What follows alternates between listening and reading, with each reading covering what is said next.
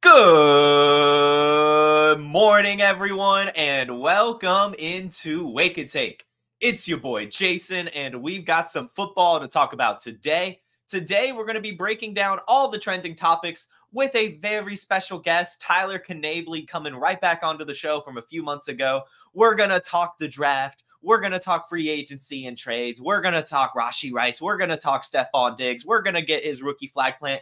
We're going to get a 2024 hot take from him. It's going to be great. It's going to be awesome. So go ahead, pull out your coffee, sit back, relax, and enjoy the show.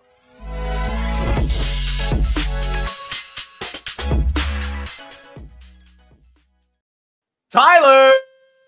Football. How you doing? Nice. This isn't coffee in here, and it's not water either. Just kidding. I'm doing good. How are you? Well, there we go. All right, man. Hydro flask gang, apparently. This is a thermal flask, I guess. Thermal flask. Oh, you're the thermo flask. Yeah. Nice, yeah. Nice. I have to ask, Tyler. I usually when I have guests and I know where they live geographically, I try to figure out a mug that matches. So when I have like Canadians, I have a Canada mug. This is what I went with for Minnesota. Got duck with mallard. That's fair. Mighty Ducks. Okay, this screams Minnesota to you. Not scream it, but it fits. Yeah, when I think duck, I think Mighty Ducks, Minnesota. I feel like that's a good choice. All right, I did it, ladies and gentlemen. Big time Timmy Jim. He's in the Trade Gods League. You know this. He's waiting for the chugging contest. For those of you who are unaware, a massive trade just went down in the Trade Gods League involving Tyler, involving me. And he said he's going to chug a protein shake in the next episode of Trade Gods. So make sure you tune into that next Wednesday for some chugging of a protein drink. We're holding you to it, Tyler. I'll do it. I'll do it. All right. And good morning to everyone else in the chat. Anthony, Jamie, Timmy, Jim. Great to see you guys. Let's get talking with some football. And we'll start with some news that actually broke this morning, Tyler. Nick Chubb's contract is being restructured. The kind of full details of it aren't out yet, but basically they're lowering his guaranteed salary. He's still going to have a chance to earn the amount he could have in incentives, but basically they're just making an incentive-based contract for him. Not really much to say about the news following it, but I did just want to ask you. You've been drafting a lot on Underdog. How have you been going about this Nick Chubb situation? Like, have you been getting him at all? I've been getting him a little bit. Like when you're looking at Nick Chubb and it's like pick 100's kind of that threshold for me. His ADP is a little lower, but he falls in a lot of rooms. You can get him like 10 picks, 15 picks past ADP most of the time. If you draft enough, like you'll see Nick Chubb fall. He's not a guy that like people are scared of this knee injury. Like it was a nasty knee injury. It was like his ACL, MCL, and like something else, and he had to get like 2 surgeries. Like it was it sounds like just a nasty injury, total reconstruction. So I think people are scared of that. On the other hand, though, like if you want to make the case for him, dude's a physical freak. We see the squad numbers, we see the workout numbers. Feels like one of those guys who would just attack rehab and just like get like that's the only thing he'd be concerned about. I think that dude legitimately loves playing football, and he's just a different specimen too. Like it's just like everyone's been talking. I don't know. I would kind of put him like that Derrick Henry like kind of thing where Derrick Henry, everyone's been talking about the age fall off for Derrick Henry for 4 or 5 years now. Hasn't happened yet, or like hasn't happened to the extent that people think it should happen. But Nick Chubb feels like kind of one of those guys. Like maybe he can come back from this, maybe not stronger, but maybe do some. It wasn't the same injury with Breece Hall last year, but we saw Breece Hall tear his ACL the year before, earlier in the season, granted. But I don't know. I think Nick Chubb could. There's a scenario where he comes back. I don't have that much Nick Chubb. I have it pulled up right here, so I can double check real quick. I'll tell you how much Nick Chubb I do have. I have 4.4%. So that's about 8 teams. So not a lot. I don't have a lot of Nick Chubb. I think that's fair. I mean, I'm someone that is. I've kind of been buying Nick Chubb if he becomes available, just because I'm someone that says this a lot. You have IR slots for a reason. And Nick Chubb, when he's healthy, is one of the biggest difference makers in fantasy football. I mean, a very good running back. And we saw with Adrian Peterson, the year he won MVP, he tore his ACL the year before. So it's not unprecedented for those types of running backs to come back and perform well. I think kind of just the big question mark here around this whole situation is how many snaps did Jerome Ford earn last season? Because he did a really good job in the absence of Nick Chubb. And it's possible that we're looking at a split backfield. Do you think that's the case? Or do you think if Nick Chubb's healthy, Browns just give him the rock? Well, I think Nick Chubb's going to end up on the pup to start the year. If it feels highly unlikely he would just come back. He's like, yeah, guys, I'm back for week 1. Like, if he did, that would be amazing. I think we should kind of start to pay attention about that. But I think Jerome Ford's going to be a starter for at least 4 weeks in this season. Plus, how good is Nick Chubb going to be? Are they going to want to give Nick Chubb his old workload of 20 carries a game? Like, I think Jerome Ford's a really sharp pick in best ball right now. He goes fairly late. You can kind of steal them. Plus, like, I wouldn't be shocked. Like, Cleveland could definitely be a team that drafts one of these maybe top 3 rookie running backs, like a guy in the 2nd or 3rd round. Like could be a Corum, Brooks, or a Benson scenario. But it's a little more unlikely. I think there's some more RB needy teams, but I don't think I'd be shocked about that team wants to run the ball. That's what they want to do. So if they feel like go out and get a running back and do that in the draft, that's probably what they're going to do. Yeah. And even if they do, I mean, I don't know if they will. I think they could. I think especially with the injury concerns for Chubb, and last year, even with Jerome Ford doing well, they still did bring in Kareem Hunt. So there is that possibility. But I think even if they bring in someone, it'll probably be later. And I don't think they'd actually push Ford or Chubb for too much, at least this season, maybe 2025. I pulled up Keep Trade Cut. And in Dynasty rankings right now, the cumulative Dynasty rankings, Nick Chubb is RB 34 and Jerome Ford is RB 45. I'm looking at that and thinking that's a good opportunity to get both of those running backs, and you've got yourself a nice little budget RB room for your dynasty squad. What do you think of that? No, I like that too. I think the only problem with Nick Chubb, his contract is up after this year, I believe. So he'll be a free agent after this season. And it's how much do you like? Because I think you can make the case like just because he's going to a different team doesn't necessarily mean it's a bad thing. I mean, look at Derrick Henry. He still has some value. Josh Jacobs still has some value. Maybe Eckler is one of the losers in that, but it's just how I think Chubb could be a good kind of buy low opportunity. Like we know what he is at his ceiling, and I don't think he'll ever get back to that full ceiling. But if you think he can like 90-85% recover from this knee injury long term, like we're looking at like next like the 2025 season, and at least from a dynasty perspective, maybe he gets healthier, goes to a team that needs a running back, all that kind of stuff, kind of like a Derrick Henry thing. So I think Nick Chubb has some upside this year, and even then contingent upside after this year. I think he could still be a decent buy. I mean, at that price, that's pretty much stealing for a guy like Nick Chubb. Definitely. So I'll just end it here. What's the highest draft pick you'd give for a player like Nick Chubb? Like NFL draft pick, like your dynasty rookie pick. Oh, gotcha. Nick Chubb. I would go like a late second. I'm not trying to give up that much. That's about where I'm at. Ideally, I think like the 301, I think would just be perfect. I think I would feel very good about sending the 301. The 212, I don't know. Like that one pick. It's tough. It's tough. Yeah. It's tough. So we also had an update in the Rashee Rice situation. And ladies and gentlemen, you know me. I'm trying not to go too much into this. I really don't know what's going to go on. We've seen legal updates. It seems that this is going to be dragging on. And at the very least, we now know that Rashee Rice is in some hot water. Yesterday, an arrest warrant was issued for him by Dallas police, and he's now facing 8 felonies. 6 counts of collision involving bodily injury, 1 count of collision involving serious bodily injury, and 1 count of aggravated assault. All of those things are felonies and not good if you own Rashee Rice. I really hate to ask this question. I mean, I think if you have Rashee Rice, you're stuck now, but is there a world where you'd buy him? Oh, I think there's a world where I buy him for sure. Because this is going to impact what? I think I read the legal update. I read that long thread. Did you give that a read? Yeah. I forget his name. Do you remember his name? Drew Davenport, I think. Yes, Drew Davenport. I read that thread was everyone in the fantasy community was like, copy pasting that and be like, this guy does such a good job. And it was a really informative thread. I thought the biggest things to take away from it were like it sounded like he thinks that it'll get done like fairly soon, like this kind of these kind of charges, like it'll get like it won't be like a Kamara situation where it gets dragged out for like a couple of years. But he said he thinks, I think he was like, if my scare value was at a 2 before, now it's at like a 4. So it's not even above a 5. And even I think worst case scenario is like what he gets maybe 4-6 games.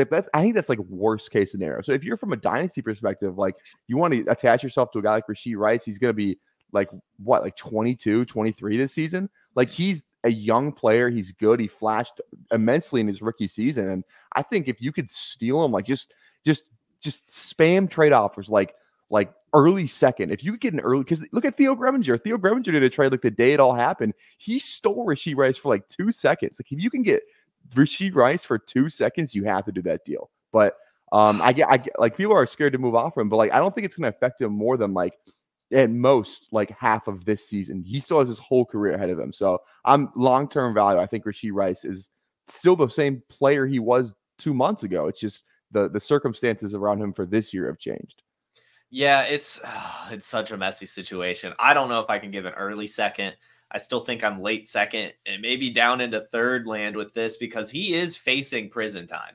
Like he is genuinely facing time in prison, and that has nothing to even do with the suspension. I mean, like if that just is during the football season, then he's not playing, and then there could be a suspension on top of it.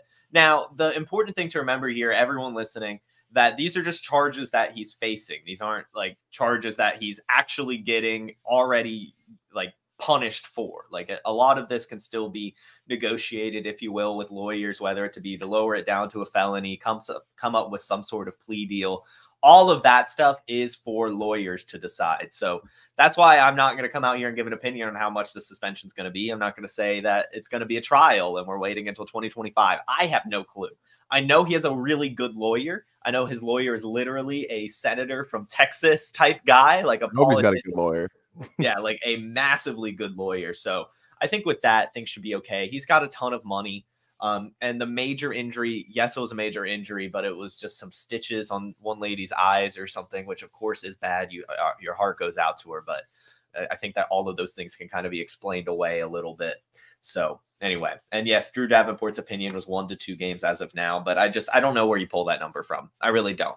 It's just we'll see. We'll definitely see. It's a messy situation, but if you can get him for a good price, at the very least, you'll still hopefully at least get one more season out of this guy. I doubt he gets an indefinite suspension. I mean, even Michael Vick went to jail and came back and played, right? And won comeback player of the year. So I think we'll be fine.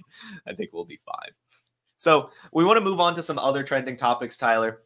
I'll ask you about the Stefon Diggs trade. When that happened, what was your immediate reaction? I was producing Sonic Truth when it happened, and I get the notification on my phone. And well, my first thing was put this in the chat to let the boys know. My second thought, just overall, was it's like it sucks for Tank Dell and Nico Collins, at least for this year, because I'm more like a redraft. I play Dynasty. I love Dynasty, but underdog redraft is more my passion, as many know. I was like, wow, this is like, that was my first thought. This is going to change the entire redraft landscape, because Nico was going early second. Tank Dell was kind of going in that third, and then Diggs was going late second. Now you kind of see like all of them, like Nico and Diggs go back to back, and then Tank Dell goes a tad later. Redraft was my first thought. But from a Dynasty perspective, after the contract details kind of got worked out, where like they're buying out the rest of his contract, so he's only playing for this year, and then he's a free agent after this year. I mean, that's good for Nico Collins, who I believe is also a free agent after this year, if I'm not mistaken. So assuming Nico and Tank Dell are still back on the Texans next year and there's no Diggs goes somewhere else, then it's still fine from a Dynasty perspective. They definitely get a bump down, because I mean, this year does count like as like just an overall year, obviously, and it's going to be a very I expect CJ Stroud to spread the ball around, probably not hone in on one target too much. He did a great job at spreading it around last year. So I think that's my full thought of just like Dynasty. Like it's okay it's not as bad as I thought for Dynasty for Tank and Nico, but it's definitely not great. So yeah, I don't know. I think that there's plenty of opportunity for all of these guys to feed. I think it mostly just affects the floor of everyone and not really the ceiling at all. I think any one of these weeks, any of those wide receivers could go score 50 points, but they can also turn around and get 0 pretty easily, I feel like. So it's going to be very fun to watch. The big winner is clearly CJ Stroud, who I noticed yesterday in underdog drafts hasn't, risen to the degree I thought he would. I think he's QB3 now, like going ahead of Patrick Mahomes, but still rounds later than Josh Allen and Jalen Hurts. Are you drafting CJ Stroud right now? If I get Nico Collins or Tank Dell, I'm drafting CJ Stroud. It's hard. Yeah, it's underdog. The name of the game is stacking, baby, and it's hard to take a naked CJ Stroud. It's something you don't, because like if you're gonna take a quarterback that you don't have a lot of stacks with, like maybe you take like Richardson, for example. That's a guy you can take with no stacks, like with no other Colts receivers or pass catching options, because he can get you points by himself. Where like Aaron Rodgers, if Aaron Rodgers scores 25 points, who else is going to score 25 points? Garrett Wilson, Mike Williams, Tyler Conklin, guys like that, right? Yeah. So it's just all about looking for that weekly upside and kind of breaking things down from that perspective. True. CJ Stroud's so awesome. He is. On the Bills side of the ball, is there anyone that you're buying or selling now? I know that the hype has kind of gone through the roof for a player like Dalton Kincaid, but just when you look at the Bills, who are some players you're kind of looking at? A guy I'm selling, just if his dynasty value is the same of what he's going right now in redraft, Curtis Samuel. I mean, they're going to draft a receiver. They might draft two. Like Curtis Samuel is a good player. Getting a little older now. How old is he? I should have looked this up beforehand. I Curtis Samuel, 27? 27, 28. Yeah, I thought mid to late 20s, but he is going like right now. If you look on Underdog, he's going like before pick 100, and that is here. Let me go to the ranking. Sorry, 2 seconds here. It is like he has gotten out of control. He was going like 170 before he signed with the Bills, and now he's going. Let's see here. Right at he has an ADP of 102. Here are guys he's going in front of: Cortland Sutton, Jacoby Myers, Josh Downs, Tyler Lockett, Ladd McConkey, Gabe Davis, Troy Franklin. Like, I think I want all of those guys over Curtis Samuel. I'm like, yeah, right now he's the number one wide receiver in Buffalo. Unless Khalil Shakir has something to say about that. But and everyone's making the Joe Brady, Panthers, Curtis Samuel connections. Like Curtis Samuel had his best year under Joe Brady, who's now the OC for the Bills. But I mean, you got to think somebody else is going to come in there. And it doesn't matter who they draft. Whoever they draft, his value is going to go down. So if you can sell Curtis Samuel as the number one wide receiver on the Bills before the draft, and you have him in Dynasty, try it. You could probably get there's some managers out there that might take like a mid-second or like an early second. If you can get like an early second for Curtis Samuel, you have to take full advantage of that. I would just be spamming offers, honestly, because there's people believe in this guy. They think he's going to have like a top 20 wide receiver season. It's something else. I mean, I know they gave him the bag, and that's really going to be one of the more interesting things to keep track of next season is Curtis Samuel, Darnell Mooney, Deontay Johnson, Gabe Davis. Those 4 wide receivers got essentially the same contract by their new team, like 3 years, about $40 million, with all the incentives and everything, which is a lot of money.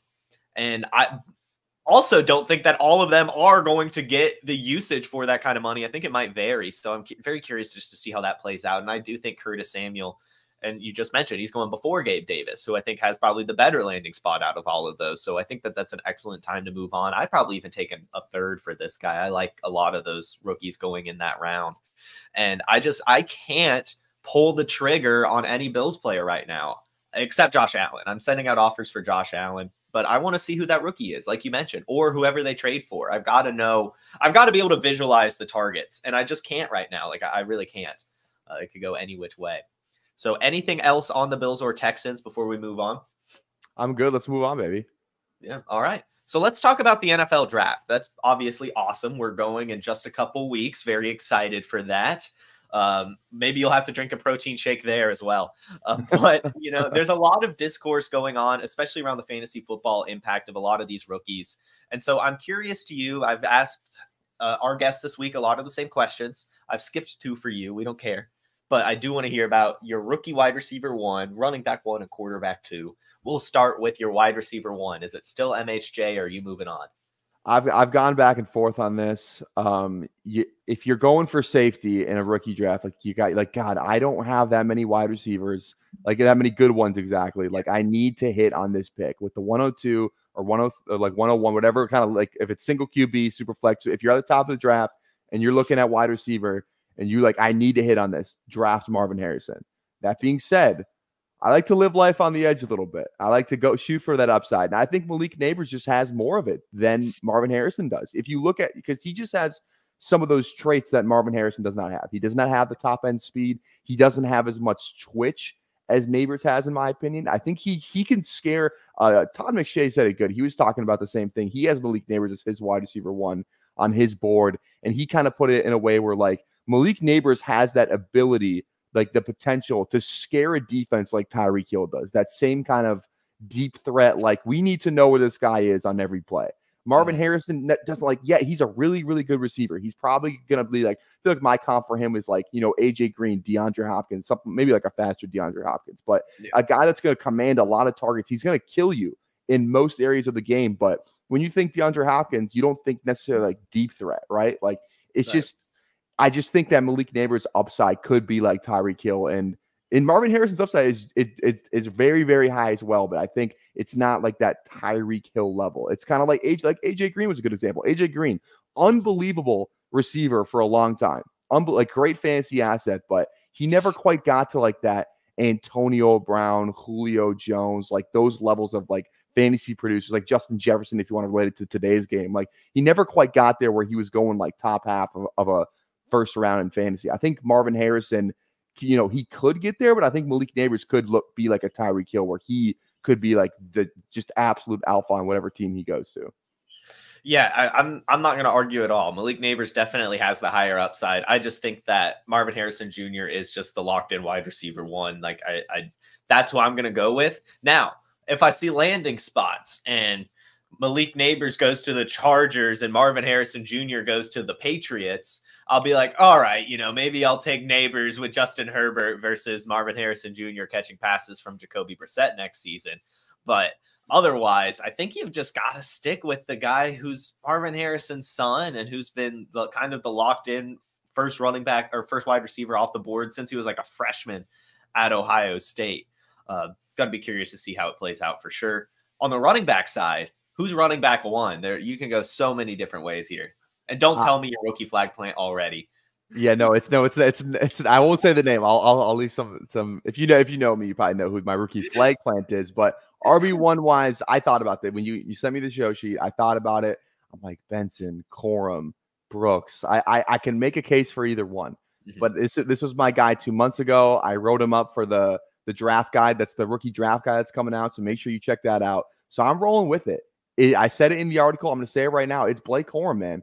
And I don't think that's a popular opinion, but I just think this guy is like, you look at the film from last year and it's an ACL, right? He's not playing at like what he was playing at in 2021. You look at, if you want any Blake Corum highlight, search up Blake Corum Indiana run 2022. Look up that play specifically and tell me that guy's not going to be a stud in the NFL. Especially like, I just think he's a Charger. I 100% think he's a Charger. He's going to link up with John Harbaugh. They need a running back there. Yeah, they signed Gus Edwards. They signed him for like $2 million or $3 million a year, whatever it was. I'm not scared of Gus Edwards. Like, that's one player where Bradley Salder was high on him. I had him on my stream, and he was talking about Gus Edwards. But I just like I have a hard time clicking that button. But Blake Corum, let me just run you through some stats. I just kind of copy paste my article, so I won't read the whole thing. Leave some to be desired. So you go make sure you go get the draft kit. But in 2022, like, he was a Heisman season, like legit Heisman season, tears his ACL. He finished with 1,400 rushing yards in 12 games, 121 rushing yards per game, 5.9 yards per carry. Now, the same efficiency didn't come in 2023, but he had more total touchdowns in 2023 than he did in 2022. Actually, he had 7 more touchdowns the season after the ACL compared to this year. Despite, and he only played 2 more games last year compared to 2023. And then another thing that everyone likes to talk about with him is the receptions. He didn't produce enough in the receiving game. That's what I've been hearing from some people. But you look at, so in 2021, as a sophomore, he had 24 catches. The team leader for Michigan that year in receptions, Cornelius Johnson, had 39. So he had 24 catches, and the team leader had 39. That's just not what they do there. Like, if you just look at a target share perspective, that's actually a pretty good target share for his sophomore season. So, and like, plus Roman Wilson, a guy who a lot of people love. I know you are a big Roman Wilson guy. Absolutely love Roman Wilson, right? That same season, 2021, Roman Wilson had 25 catches that same season. Blake Corum had 24. He had 1 less catch than a wide receiver, Roman Wilson, who everybody loves. So I don't think you can really look at just like raw reception totals. Look at what the other guys were doing in that offense, what they were asked to do. It's why everyone loves J.J. McCarthy. Yeah, he didn't flash like May, Williams, or Daniels, but it's the traits that are there. So it's the same thing here with the receiving work for Corum. It's the traits. I think they're there. He has elite vision, like has a really good feel for just running the ball. So that's my case for Blake Corum. That's my RB1. I love it. I love it, love it, love it. You guys know me, Michigan fan. So anytime a Michigan player gets talked about, I'll get excited. And I just love the full picture that you put together, Tyler. Really great work. Talking about how he is a receiving back, how he is a really explosive runner. Some of the highlights are so good. You can see him like spinning out of tackles, which you rarely see from players, especially in the Big Ten. I mean, those are some big linebackers you're going up against, and he's just super quick feet, super elusive and powerful, a nose for the end zone, literally everything you want in an NFL running back. I think he truly is the prototype for an NFL running back, like the guy that's going to go in, be your workhorse, score you touchdowns, get those short yards. That's Blake Corum, and I'm very excited to see his draft capital and where he goes, and I'm with you. I hope and think it's the Chargers. That would probably be early third. I'm not sure if they pull the trigger in the second, or maybe they have to trade back up, but either way, I do think it's possible, and that would just be a great reuniting. Maybe they could get Roman Wilson and Blake Corum on that Chargers team. Yeah. So great flag plant there. And actually, guys, he mentioned the rookie guide, so I'm actually gonna give the Wake and Take audience something special here, Tyler. I'm gonna go ahead. Let's do it. I'm gonna go ahead. Let's just screw it, guys. It's done. The rookie guide is done. So I'm gonna go ahead and give you guys a little sneak peek, just to thank you all for tuning in to Wake and Take this wonderful morning. So check this out. The rookie guide is here. We have 79 pages, ladies and gentlemen.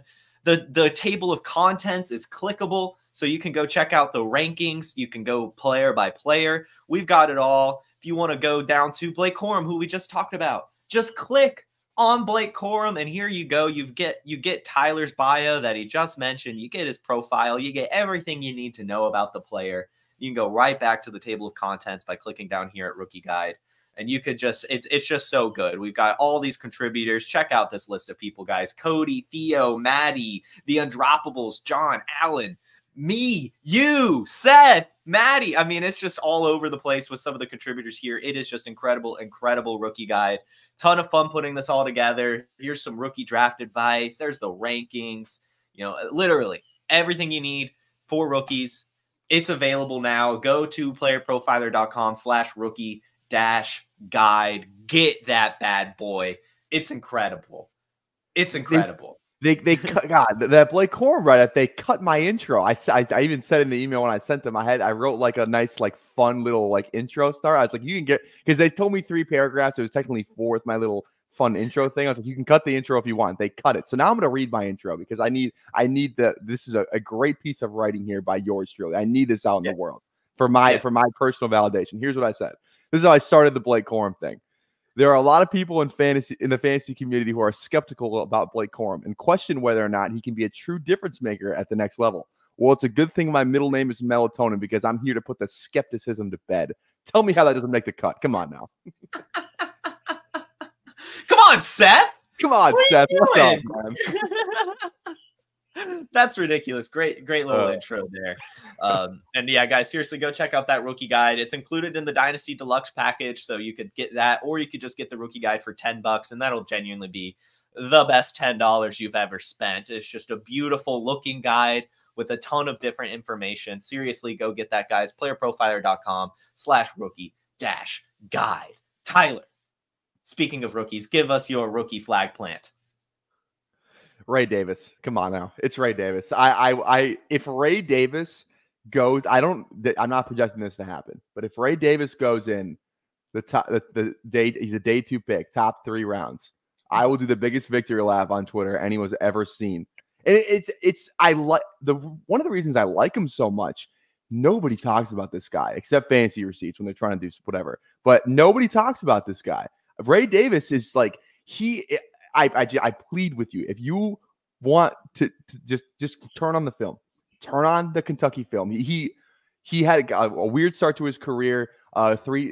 Transferred in and around some different places. He's the only player in SEC history, to have 1,000 yards at 2 different SEC schools. At Vanderbilt, a terrible school, by the way, terrible football program in Vanderbilt, and then Kentucky. And you go look at the Florida game, like they were talking about like him for the Heisman, like it was like the first couple of weeks, but it obviously wasn't like a real thing. But I think he had like 260 yards, like 4 touchdowns. Like it was an unbelievable game against Florida. Ray Davis, he just has like my comp for him, I think Daniel Jeremiah, when I was watching the combine, he kind of said like a Frank Gore build, you know. He's a shorter, stockier guy, but like he ran a 4.52 at the combine. That's a fine time for him. He weighs about 216, 220. So he's got the prototypical size. He can catch balls. He's a really good pass catcher. He has elite vision. When I say elite vision, I'm not just throwing it around. He has elite vision in and around the goal line, in between the tackles. Like there's just plays where I have this one play on my stream. I'll play it from time to time where like it's a goal line run. He's supposed to follow the fullback to the left, and he gets inside pressure from some D tackles and like just split second cut back wide open, gets untouched in the end zone. Like it's just stuff you can't teach that Ray Davis has. Like I cannot rave more about this guy. I don't know why he's higher on other people's draft boards. I haven't really done my full running back rankings. I would love to put him in at like RB4 behind the big three, behind Benson, Corum, and Brooks. I think he could legitimately be a better player than like Braylon Allen, Jalen Wright, Marshawn Lloyd. I truly think he's in that tier of guys. It's just no one talks about him like that. So Ray Davis is my guy. I will ride. Yeah, I don't care if he gets cut week 1. I will ride for Ray Davis. He's my guy for sure. Yeah, I mean, I like the call a lot.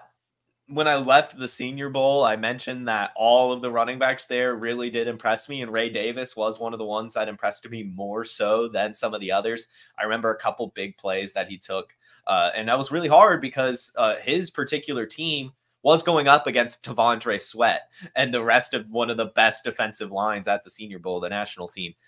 So to see him still produce that well against an NFL caliber defensive tackle and a really good defensive line in general was really, really impressive. So again, I really like all the running backs that were at the Senior Bowl. Ray Davis is one of those, and I'm excited to see where he gets drafted. I do agree with you that he could be a really, really good, especially complimentary running back in the right backfield. So we'll see. We'll see if he gets that day 2 draft capital, Tyler. It's not going to happen. It's not going to happen. But if it did, I would, like I said, biggest victory lap you'd ever see on Twitter if he went day 2. Biggest victory lap. I would be insufferable. That's the one thing. Because it's just like no one talks about him, man. Yeah. Nobody talks about Ray Davis. It's every other running back. Will Shipley. Yeah. Like Audric Estime gets some love every now and again. Braylon Allen, Marshall, like everyone. But Ray Davis. But Ray Davis. Even Kamani Vidal gets more than Ray Davis. Come on now. I like Kamani Vidal. He's not better than Ray Davis. Oh, come on. I like Vidal. But yeah, I totally I like Vidal, but I like Ray. Obviously, like maybe I'm the wrong person to ask.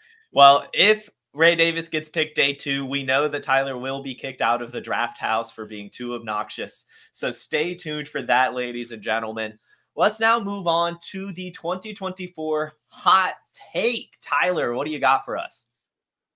Christian Watson finishes 5th or worst on his own team among Packers pass catchers. Jaden Reed, Dontavian Wicks, Romeo Doubs, and then either Luke Musgrave or Tucker Kraft are all going to finish, or maybe they draft a rookie wide receiver too. They're going to finish with more fantasy points than Christian Watson. And like I said, I'm not just saying this. Christian Watson, I think, is the only player on Underdog I have 0%. I have not drafted Christian Watson one time. There's been times where he falls, and I'll star the button, and I'm like, okay, I'm going to do it. I have Jordan Love. I have Jaden Reed. I'm going to click on Christian Watson. I can't do it. I go in a different direction every single time. I cannot click on the Christian Watson button. And it's just, look at here. Let's pull this up here. But while you pull that up, I just find it so funny. He's like the best ball asset. Like he's exactly what you want for best ball, I feel like. Yeah, maybe that's where I'm going to be wrong. Maybe that will be my downfall in the end. But I just don't think, like, if you're looking for consistent value, I don't see it with him. Sorry, give me 2 seconds. I have it. Here we go. So I actually do this. I used to do my own rankings, and I have my Christian Watson right up in here. So this is for that. If we just look at last year, like he didn't really do, like he was hurt a lot last year. Like he had some okay games. We had some terrible games as well. Yeah. So like if you look, so I think why people are kind of in on Christian Watson is because they looked at the 2022 season when he was a rookie, and they were kind of projecting that forward even into this season because we didn't see much last season just because he wasn't on the field. His 2022 season, like I was off him last year too because of these stats alone. So I know I'm going through rookie stats, but I think it's at least worth noting considering he wasn't on the field that much last season. He's a very similar player. Weeks 1 through 9, his rookie season, he averaged 1 catch, 9.7 yards, one touchdown, which was a rushing touchdown, And he was the wide receiver 107 behind Jamal Agnew, Doolin, and Damiere Byrd. All those guys finished above him in fantasy points through weeks 1 through 9 in 2022. Then 10 through 17, he averages 3.7 catches, 60 yards, 8 total touchdowns in that span, wide receiver 9 in that span, right? So he only had 8 of his touchdowns came in a 4-game span.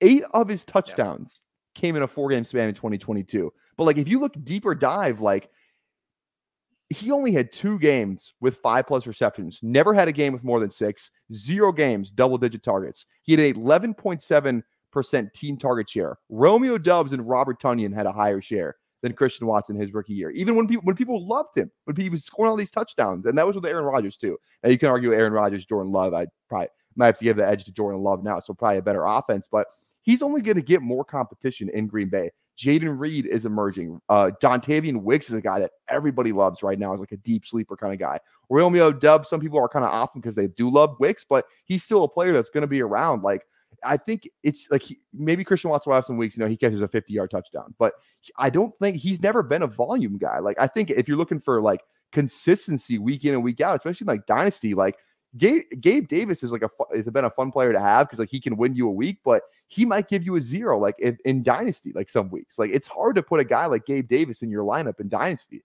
or like a redraft for that matter. If you're like a where you're setting your lineup type of league because you just don't know what he's going to do. So I just feel the same way about Christian Watson. He's never had a season with more than 45 catches in his collegiate or pro career.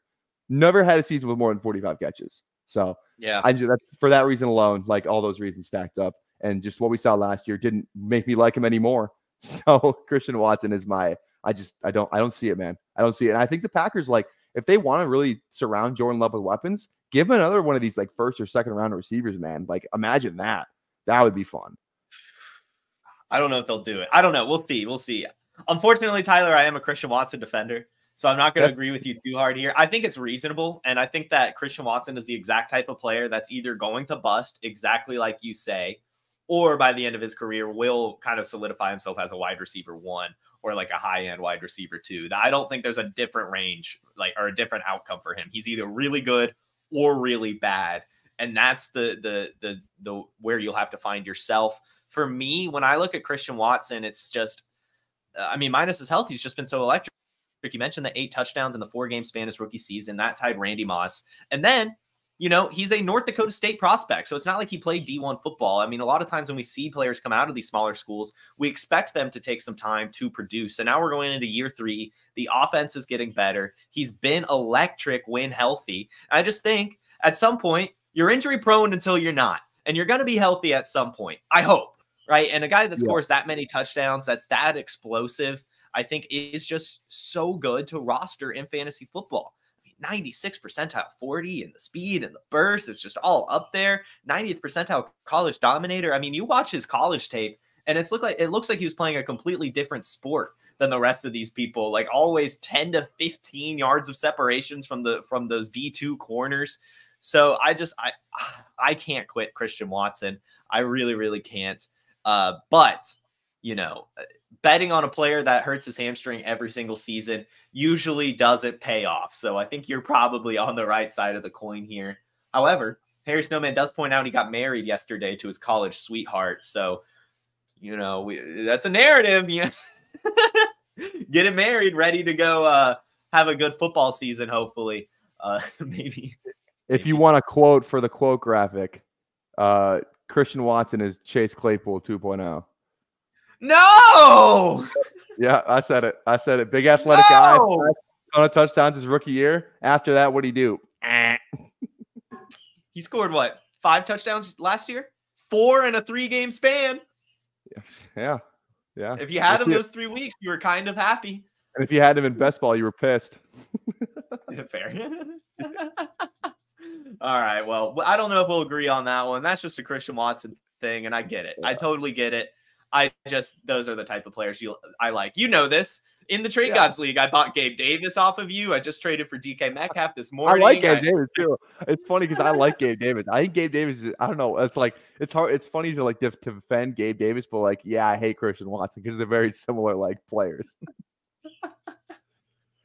It is what it is, right? It is what it is. You know, I like Hollywood. I like Jameson Williams. Of course, I'm You gonna like all like these Christian. speed deep threat guys. I really do. I traded you Tyquan Thornton, Tyler. Like, Yeah, it's like you're a sucker for speed, man. You're like, oh, I love 75-yard touchdowns. You're like the possibility of one, you know, like one a season is like good enough for you. I love the possibility of a 70-yard touchdown so much. Yeah. Just never happens, and I get 0 points on my team, but that's okay. That's okay. It is what it is. So we have gone really through everything. So why don't we go ahead and hop into the chat, see if we have any questions to answer. I see none over here on Instagram. Over here on YouTube. Let's see. Boop, boop, boop, boop, boop. Oh, Harry Snowman says that the specialists at the Packers found the source of his hamstring problem, whatever that means. But that could be cool. I don't see any questions. Oh, wait. No, yeah, no questions. Everyone just kind of popping along with us. So thank you guys to the chat. It sounds like we had a very agreeable episode. So that's very awesome. That's very, very cool. Whose side are you on for Christian Watson? Let's let the chat decide. Yeah, chat. Are you a Christian Watson truther or untruther? Or hater? A hater. Oh, no. Breaking news. Rest in peace, OJ Simpson. That's not true. Oh my God, it is. Is it really? Wait. Oh. Yeah. Oh, TMZ reported 8 minutes ago. Oh my goodness. So where were you? Wake and take, man. I was on wake and take. Well, rest in peace to OJ Simpson. Great football player. The other stuff up for the court to decide. I was curious how you were gonna go throughout. You know, great. I don't know, how do you give? Yeah, you're the host of this show. I'm not getting involved in this one. This is all you. Yeah, how do you have an obituary for OJ Simpson live? I don't know, but I don't know. Obviously terrible news, and heart goes out to him and his family. Let's end the show, Tyler. Where can the people find you?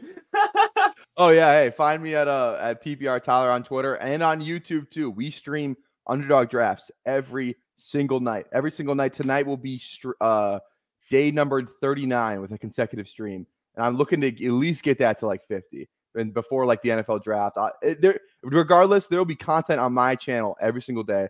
We're a very fast-growing community, very tight-knit. You know, we talk. It's a back and forth with the chat all the time. So come hang out with us on at PPR Tyler on YouTube, Twitter. You can watch the stream both locations. But yeah, it's a fun time. We just draft, and we draft some more. That's all we do over there. Yes, definitely go follow him, especially if you like Underdog Drafts and just that content in general. He's doing really, really great work, grinding out there, getting that channel to where it is today. So just make sure you go his way. Grinding on that, but also helping us out tremendously on the social media side as well here at Player Profiler. Just make sure you give Tyler some love. He's crushing it out here for us and himself. And yeah, so I can't thank you enough, Tyler, for joining me. This was another fun episode. Love having you on the show. We'll definitely have you back on again. And I'll see you for some trade gods, it sounds like, because you'll be on next week's episode. So that'll be a ton of fun too, breaking down some trades and stuff. So Tyler, thanks again for joining me.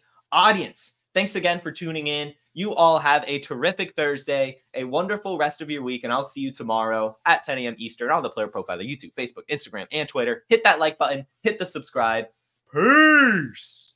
From the Podfather to you, I deeply appreciate you tuning in. And many ask, what can I do? What can I do to help support the hosts, the research they do, the production costs? Go to playerprofiler.com, Dynasty Deluxe, World Famous Draft Kit, Rankings, DFS Dominator, and of course, data analysis. Subscribe to any one of those, and you support all of us and take Player Profiler to the moon.